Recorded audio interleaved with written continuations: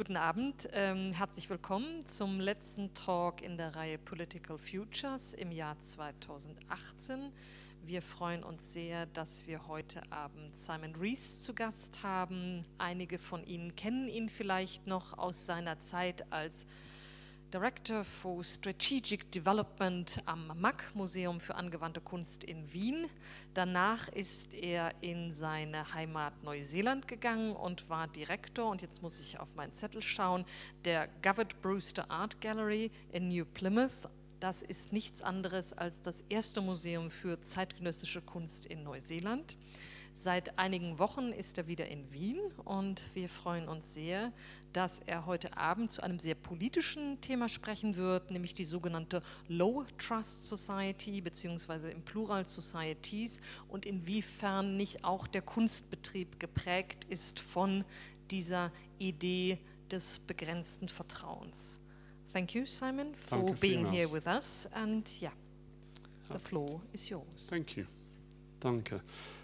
First of all, many thanks to Vanessa and Nikolaus for the invitation to speak within the framework of the Political Futures series here at the Kunsthalle Wien, and under the aegis of the exhibition Antarctica, an exhibition on alienation currently on show above us.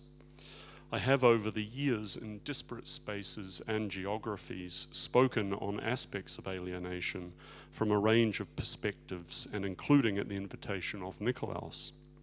He once publicly referred to me as Mr. Periphery, which is all too true. Didn't mention that I also lived in Vilnius, which is somehow peripheral, as well as New Zealand, Australia, the west coast of the United States. Maybe after this talk, I can add the moniker Mr. Alienation. Who can tell?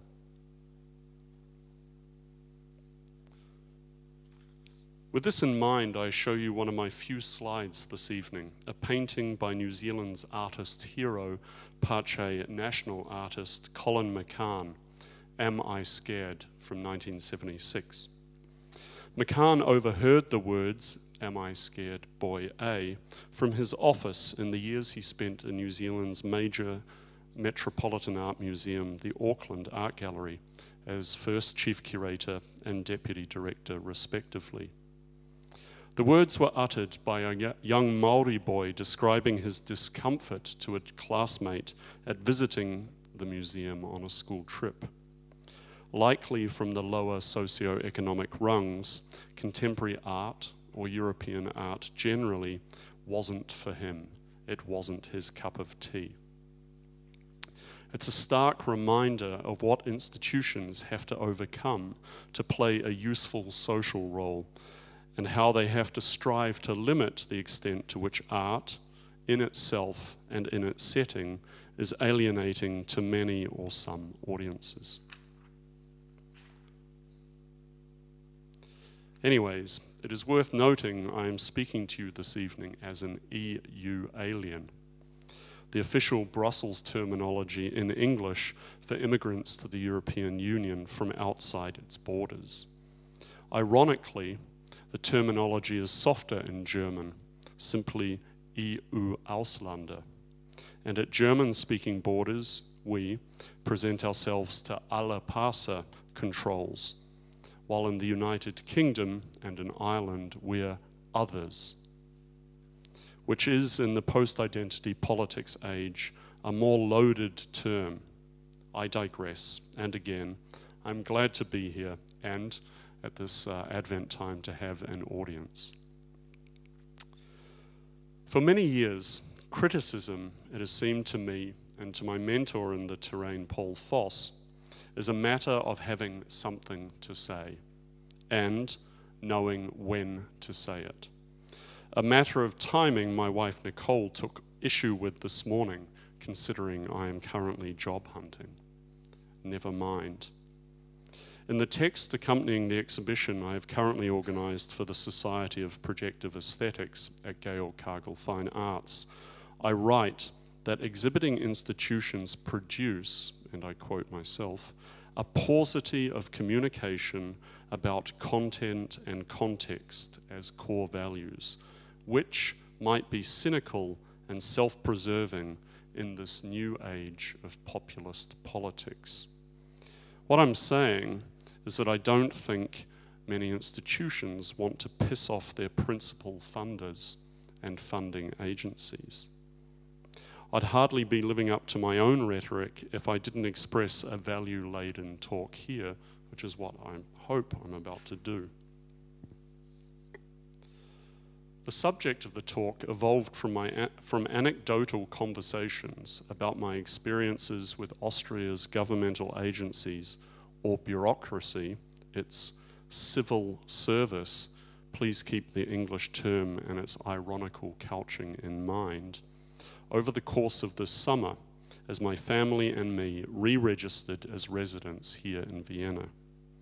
My family as Austrians and me as a returning alien, who had been granted residence rights in Austria previously and had lived in the European Union from 2003 until the beginning of 2014.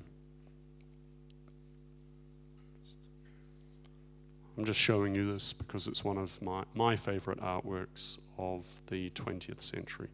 And the message from Sister Carita Kent can just sit over my shoulder, as can its color coding.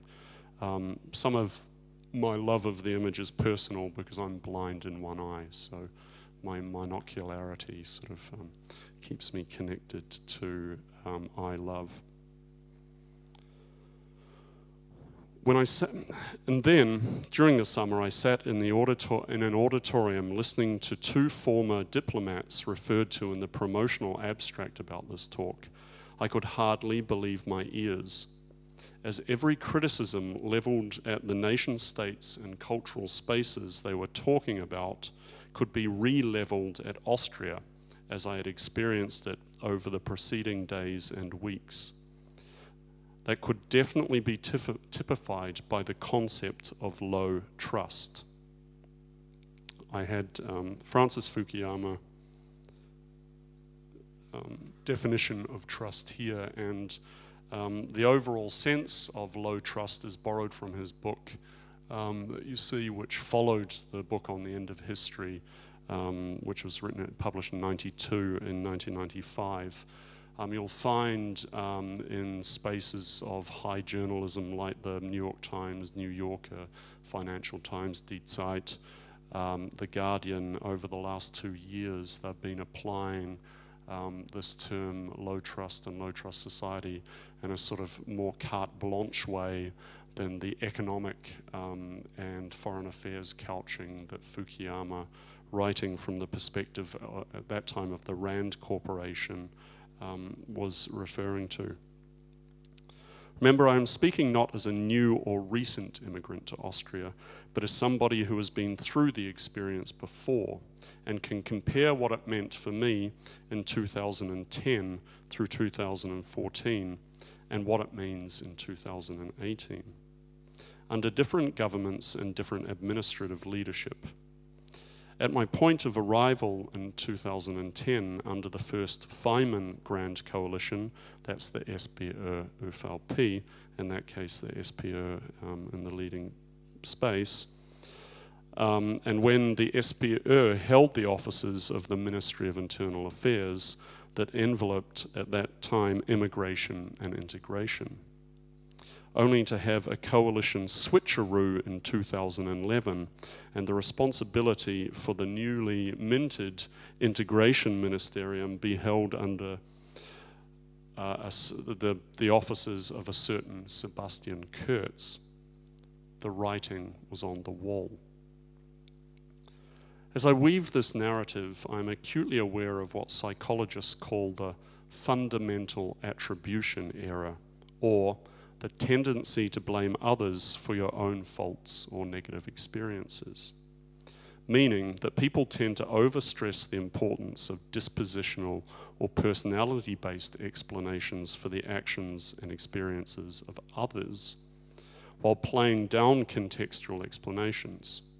When we observe others, the person concerned is the primary reference point, whereas we are more often aware of surrounding forces when we observe ourselves or our own experiences.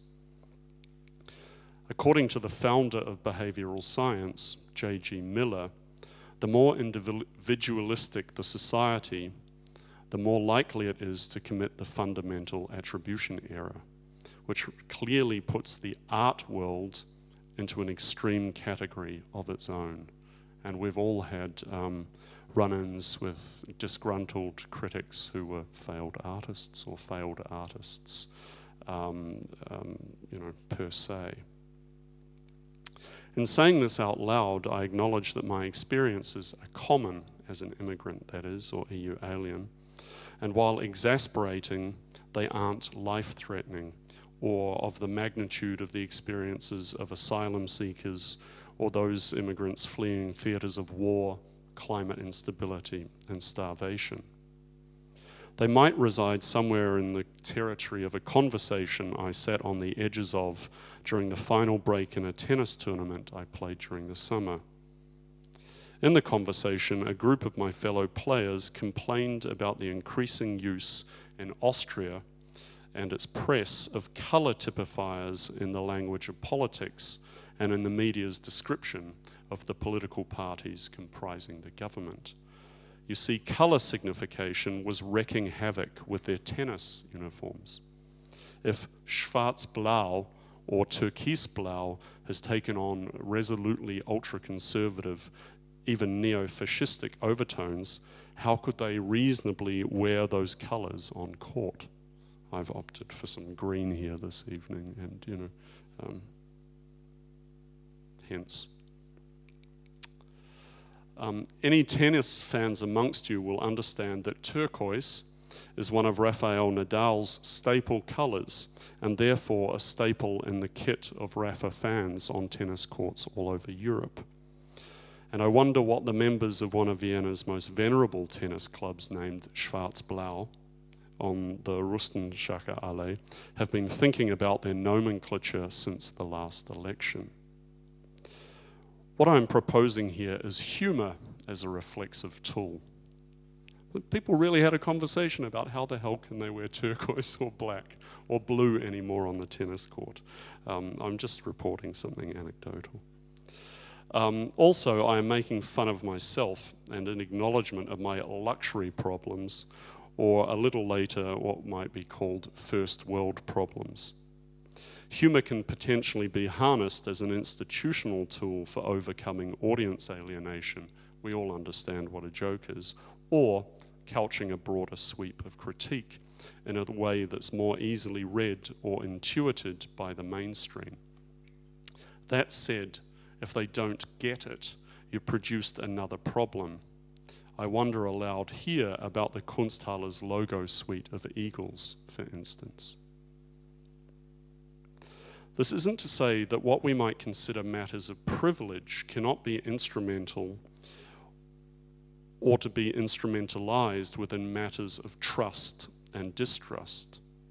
For the 4 months I've been back in Austria, I have had numerous observations or questions along the lines of, why would you leave New Zealand and come back to Europe right now?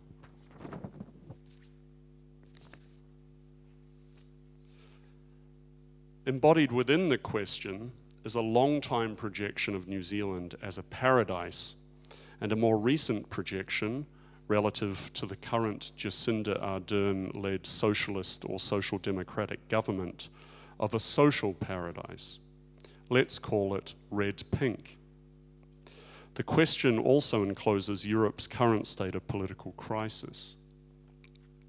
What is misunderstood is that New Zealand is anything but red-pink, as the financialisation of housing has become its core social value. And home ownership and private property is its principal means of social legitimisation and advancement. Try being taken seriously at your average dinner party or tennis court conversation if you're not a homeowner or striving to become one, as was the experience of Nicole and me in the last 4 years.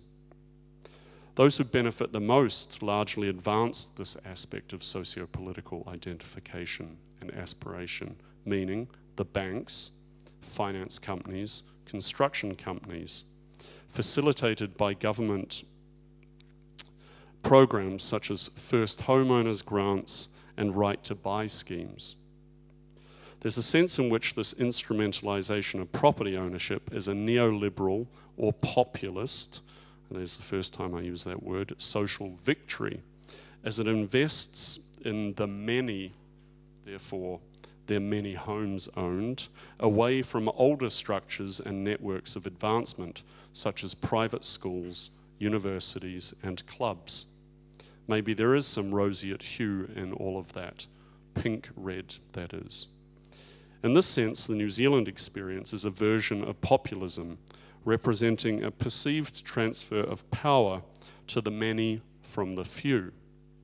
It is only a perception, however, as it is concentrated financial power with the lending institutions enabling property ownership through mortgages and aligning that power with government.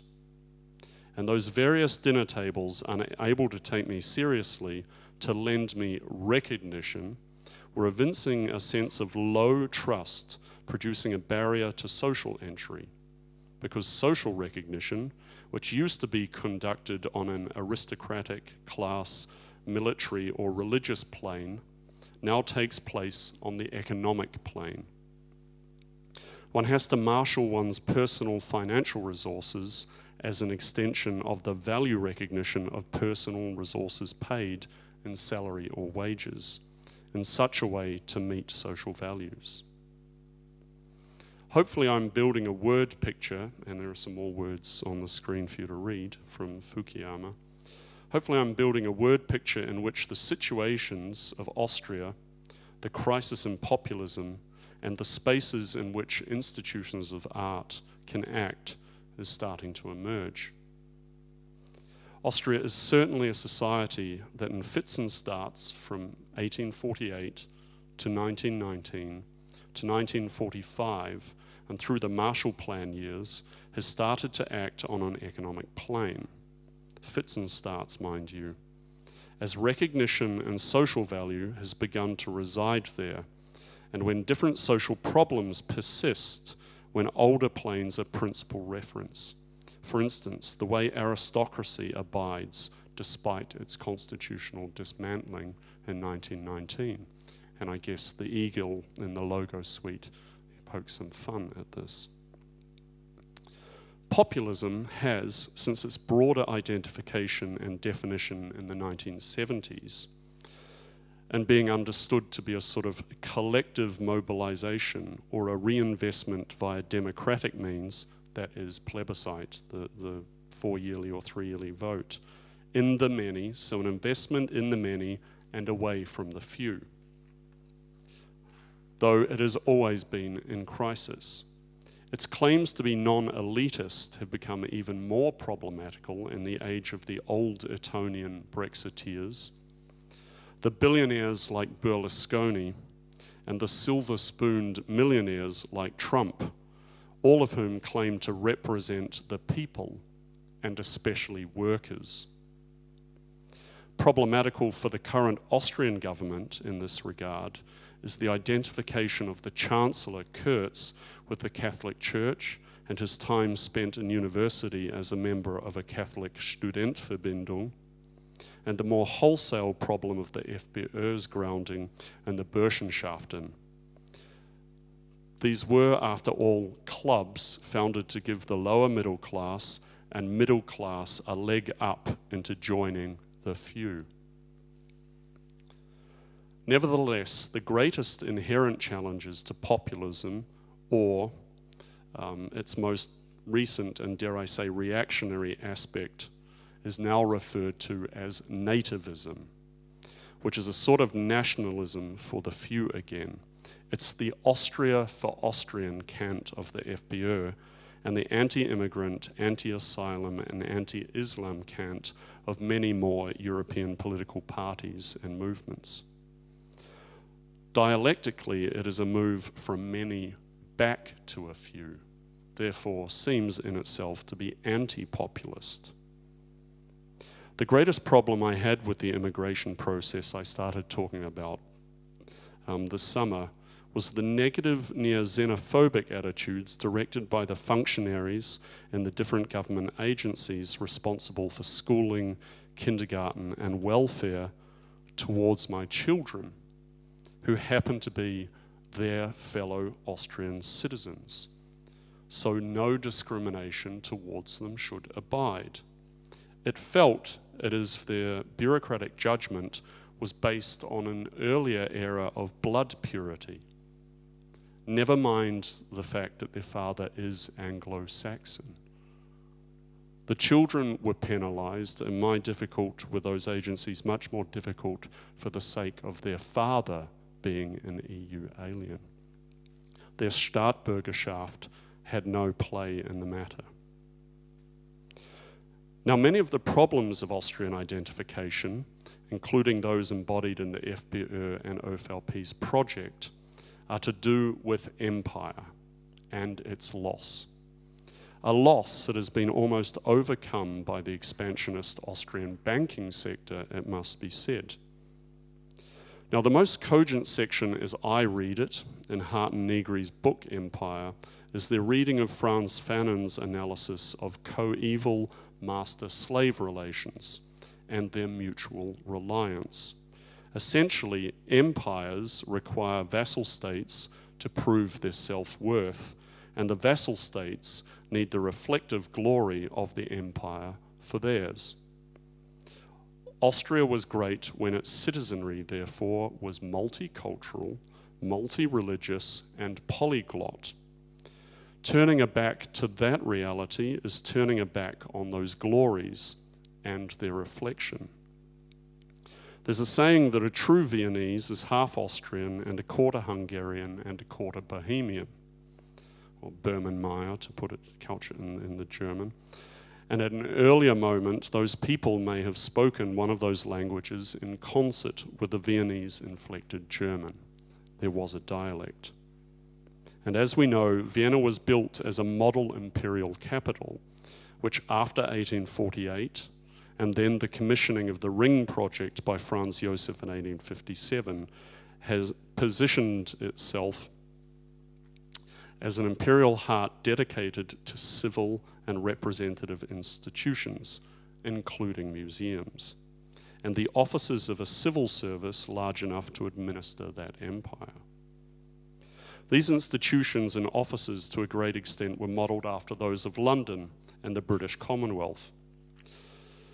If the Ringstrasse itself was in the thrall to Haussmann's Paris, as was the World Fair of 1873, inspired by a visit of the Kaiser to his cousin Prince Albert to the Crystal Palace in London.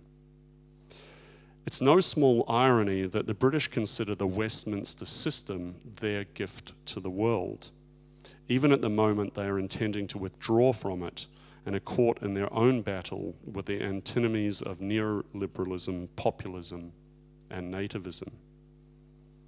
In fact, every cogent description of a civil society, and I poked ironically at the idea of an Austrian civil service earlier, and whether you can take your pick of which academic, critic, or commentator is writing it up, includes offices and aspects of social and institutional capital, as a definition of social capital over my shoulder, that extends and balances political democracy, parliament, the legislature, and government.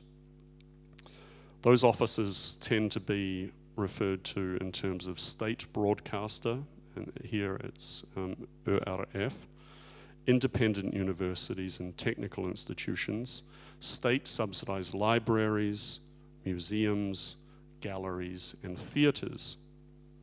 And at an earlier moment across Europe, and still in France, Britain, and to some extent Germany, and definitely the nations of the Commonwealth, those institutions play this role, checks to power, and harnessing public language. Here in Austria, when a high proportion of senior civil servants service roles are appointed along party lines, including in the cultural sector, it dilutes this civility and cuts across the concept that social capital is embodied within mutual self-interest, and you can see that definition in Fukuyama's text. Surely the concept that we, meaning those of us here in this room, describe and adhere to as the art world operates in such a way, as does most of the more broadly imagined cultural sector.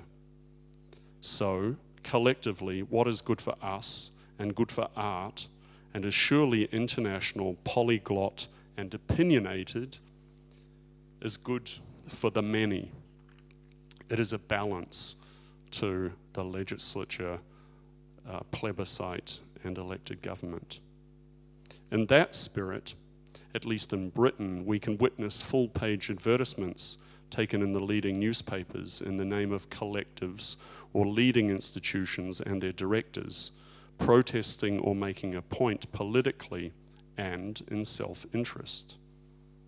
Who can remember such a sense of social capital being engendered here in Austria since the governmental crisis of 2000, even though we might contend that today's crisis is deeper? Therein lies the one answer to the question of where and how the art and its institutions can act and rebuild trust. If no such collectivity can be achieved, then ensuring messages about context and content are high on the agenda of single institutions, such as this one, and equally that they can support or commission artists and practitioners who produce and champion such content, then at least small steps can be taken in rebuilding balance and trust. Happily, today's news includes the amendment of the Rot-Weiß-Rot, red-white-red immigration policy, so it operates more wholly, as what I referred to earlier, on the economic plane. It will now recognize the need to employ foreign workers in certain prioritized roles and sectors to fulfill employment demand, including across regional Austria. And in this case, and you can read about it in today's newspapers, it means waiters, room service staff, and fruit and vegetable pickers, and not just doctors and nurses. You may have read with the long summer, it's been the largest ever Austrian apple crop. In fact, it was the same in New Zealand in their summer of 2018, and there simply aren't enough people to pick the fruit which could fulfill international demand. Well, it's hard for me to swallow Francis Fukuyama's neoliberal language pill. Any move away from nativism, so Austrian jobs for a narrow band definition of Austrian people, and towards economic inclusiveness, which represents an increase of trust, is a positive. Moreover, we can read that the selection going forward of the commissioner, curator, practitioner teams responsible for the Venice Pavilion is moving to proposal and jury-based selection and away from ministerial appointment, embodying an advancement of social capital relative to this sector. And here's hoping that talks such as this one can play some small role in doing the same. I conclude.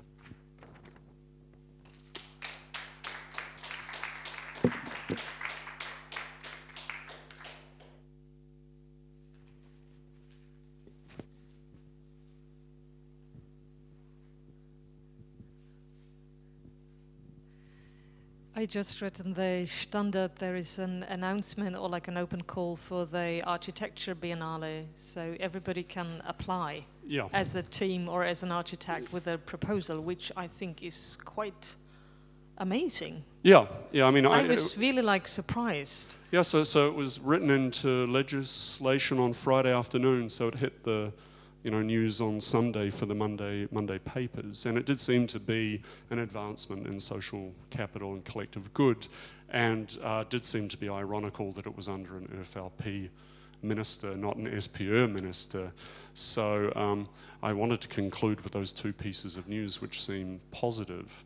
Of course, I've never quite understood in this governmental turn towards populism, why the banks, which do operate in an expanded Habsburgian territory, and it's good for them to have that sort of reconstituted empire, haven't put more pressure on the government, even when it is conservative, to reflect the same sets of values. Because neoliberal victory has usually meant that the banking sector or the central bank and government's will aligns, because that's where they reap the largest profit. You know, the single largest producer of GDP in Britain is banking. It's not goods or services produced, it's just raw finance. And one could imagine that could take on a same dimension here, if not for fallout of government policy and, you know, that expanded realm. So, yeah.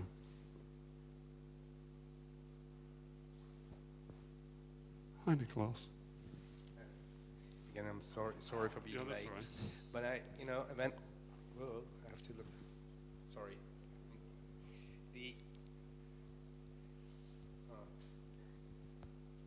The last edition of the Time magazine did a photo of the cover. Yeah. They are speaking about, I think populism is much more complex than, it has a lot to do also with the people who are standing behind, not politically, not in their political opinion, but more how they act and how the media collaborate with them. Time is, the Time magazine, Austria's good-looking young chancellor is bringing the far right into the mainstream, extreme makeover. I think this means something. It's very, indeed, he's, you know, I cannot judge if he is good-looking, but he is very proper-looking. Yeah. So it doesn't represent necessarily what we think about a politician. And you moved here from New Zealand recently, half a year ago, and New Zealand has a prime minister, young woman, she relatively young woman, yeah, and good looking.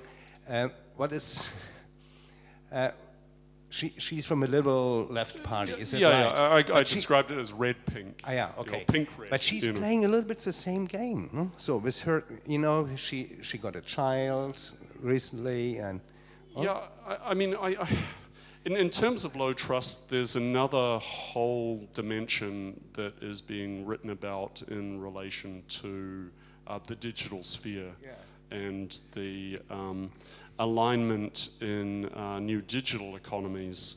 I only made the classical alignment of banking sector, property ownership, and central government. Of course, there's a new fourth estate, or we could say fifth estate alignment, if you look at digital press, with those same things, which Kurtz is doing.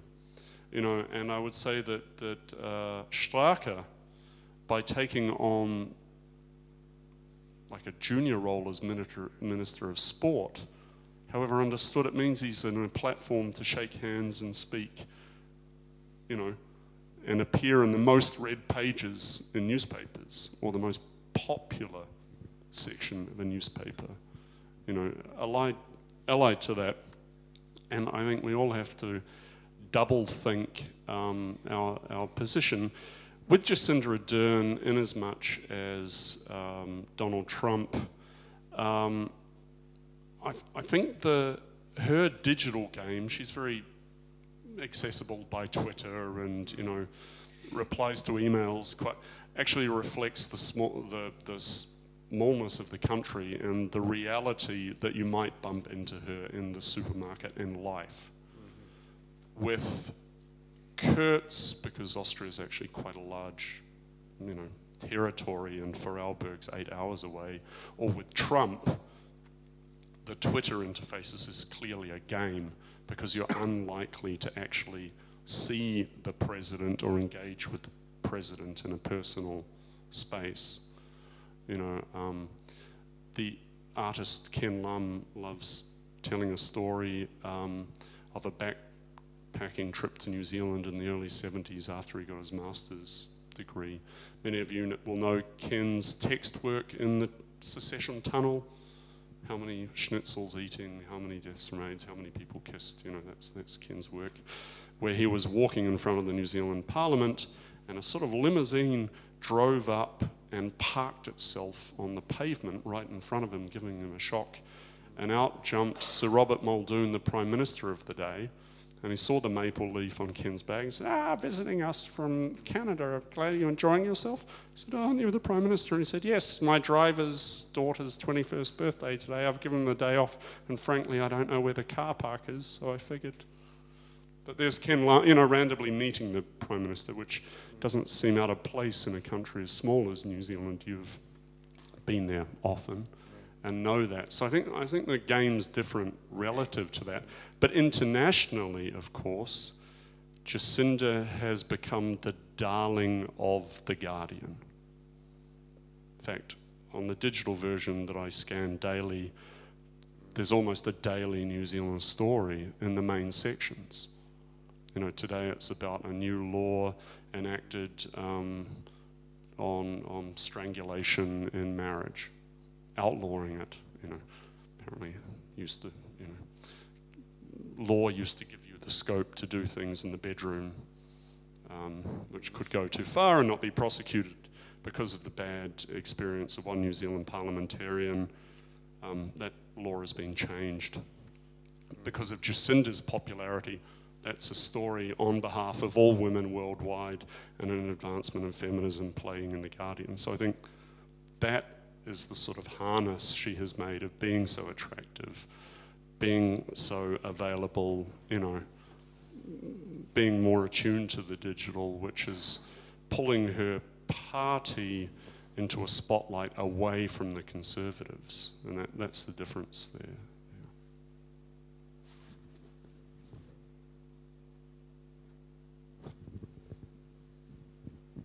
Did you talk about language for you as a native English speaker, observing the flattening of the complexity of English?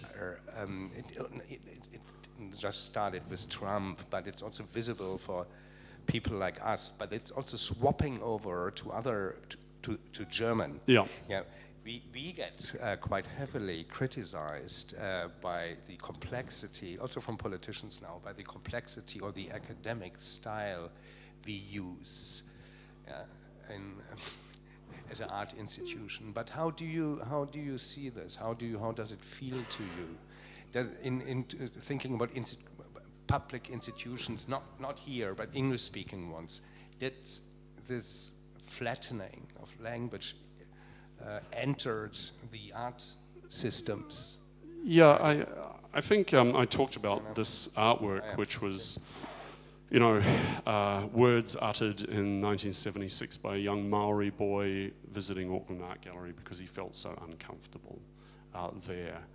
And dare I say it, it would be as much to do with the lack of explanation or the sort of high white, you know, architecture and various other Anglophone coded things he found there.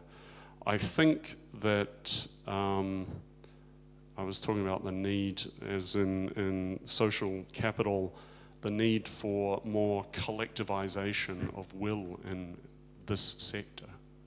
The fact that more institutions need to work together, if they possibly could, to express a more common terminology, you know, that embodies different audiences.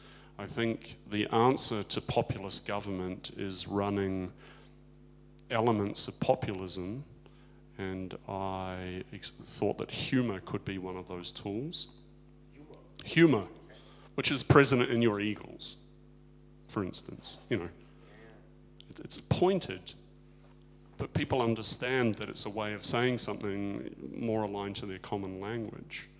So I just think it's a multi-tiered approach to language. I do think that flattening is, and the 50-word Twitter bite and all the other sort of means of, you know, abrupt communication is getting in the way of deeper understanding of things. And I have to agree with you there, you know. I think that if what I observed more in Germany than here, that institutions describe themselves also not click einfache Sprache, click easy language. So in theaters, and it's very strange. So you missed me actually saying that it's all too rare that institutions highlight content and context in their public language, and I commended the Kunsthalle for doing so and for my being able to play a role in that. So I do think it's cynical that they don't want to annoy their principal funders and the agencies that fund them, you know. And I think that a collective agreement around the fact that we stand for a broader tradition of civil society and civil service has to be reconstituted somehow. Who might do that? I don't know, but you know, there's enough people who think the same way to somehow launch it. You know. Vanessa, do you know who might send that Sputnik forth?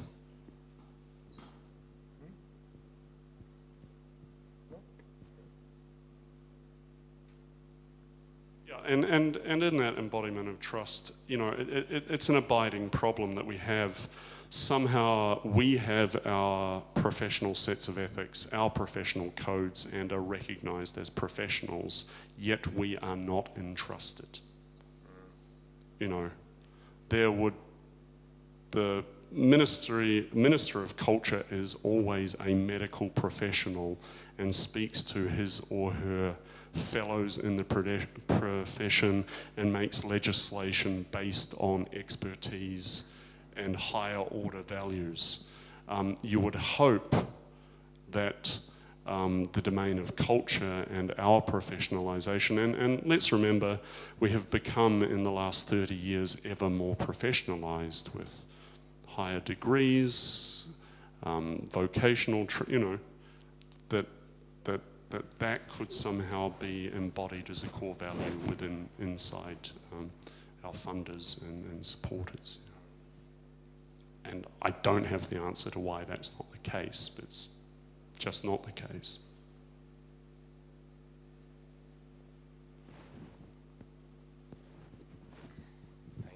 Christmas time here. Do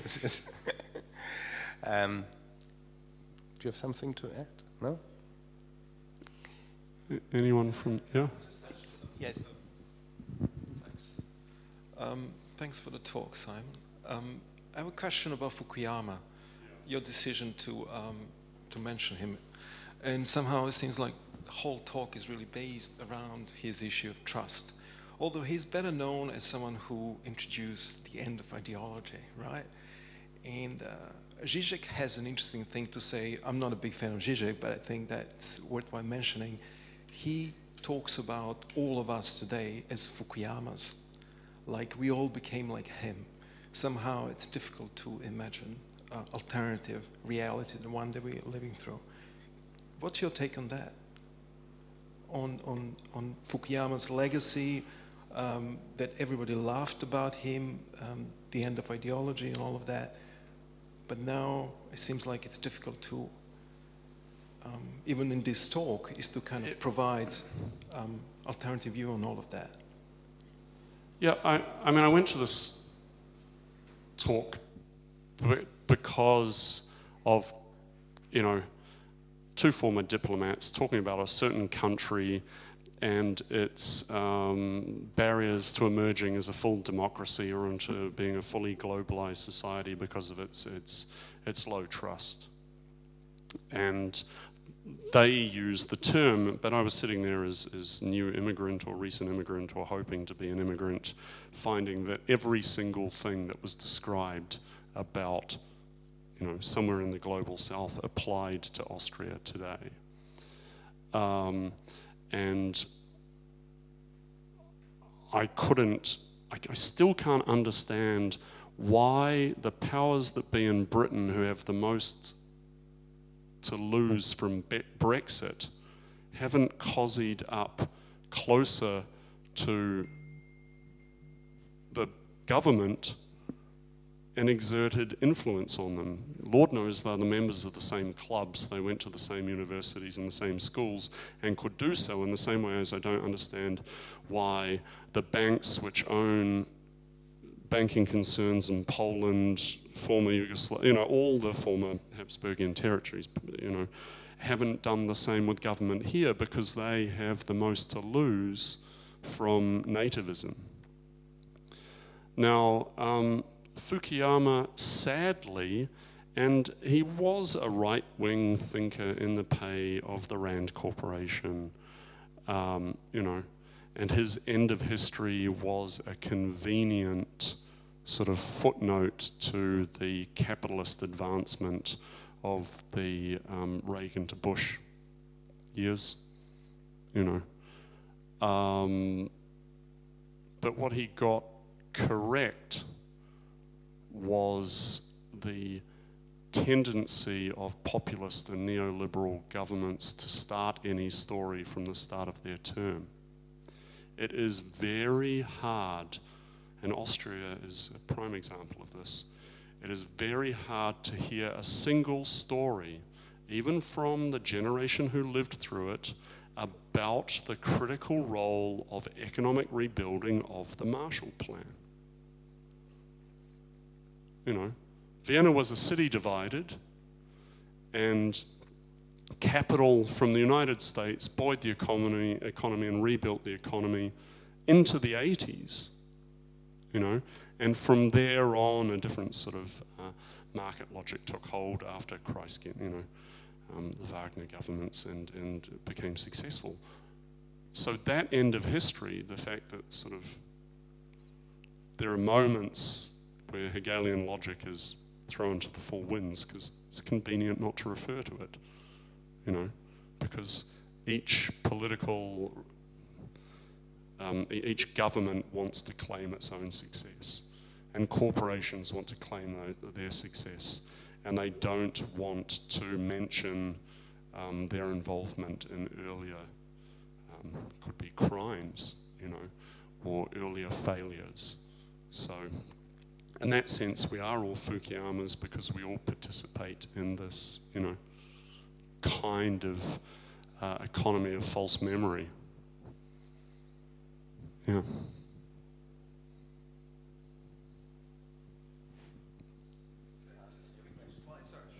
just wanted to reply to that. I think it's really interesting what's happening in France right now.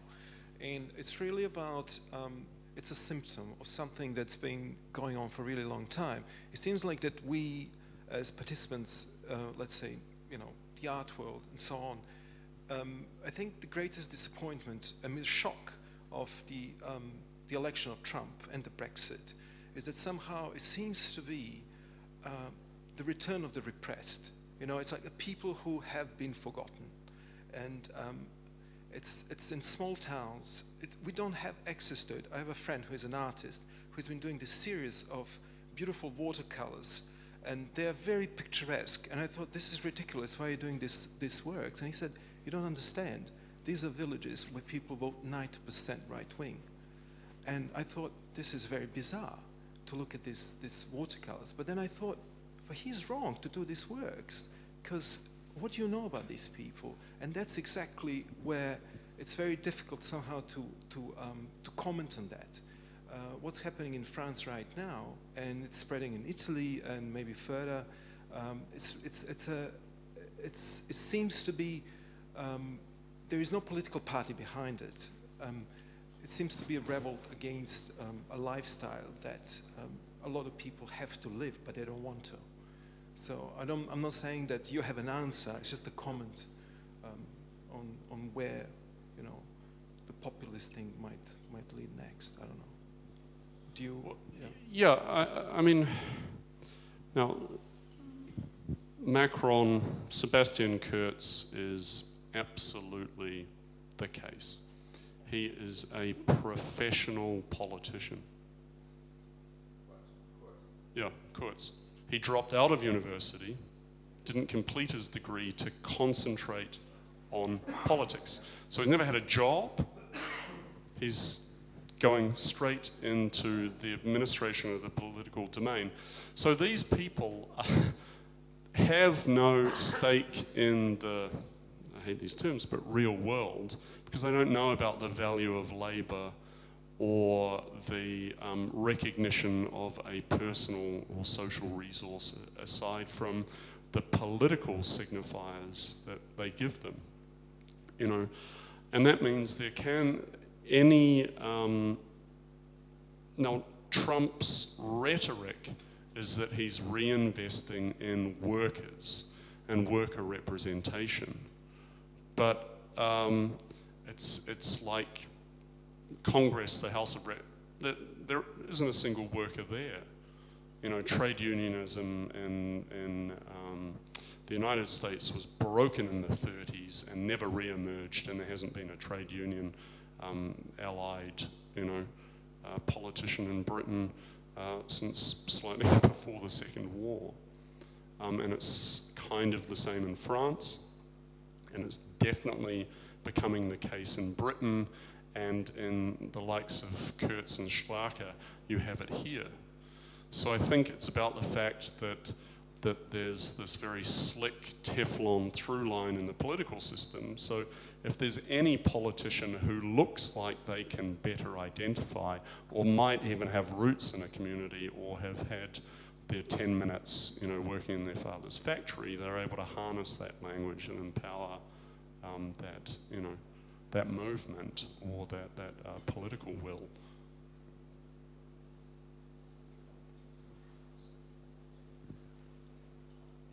Yeah, it would be, you know, sorry. And in a way, it's entering another discussion. So I don't think that you can compare all those politicians and not Austria with France at all. Yeah. So this is a wealthy, rich country. Yeah. Yeah. And that makes a difference to you know, there are not such problems in France or in Germany or in the US. Yeah. That is why I'm still so surprised. Okay, so whole other discussion. Thank you very much, Simon. Thank you for being here. And great that you are back to Vienna. So I'm leaving. It's one reason to visit Vienna. We have an opening tomorrow. Preis der Kunsthalle at Karlsplatz, and next week Annette Kelm on, oh God, what is it? Thursday, I think, yeah. Yeah, the 13th. Thank you very much for coming. Danke vielmals.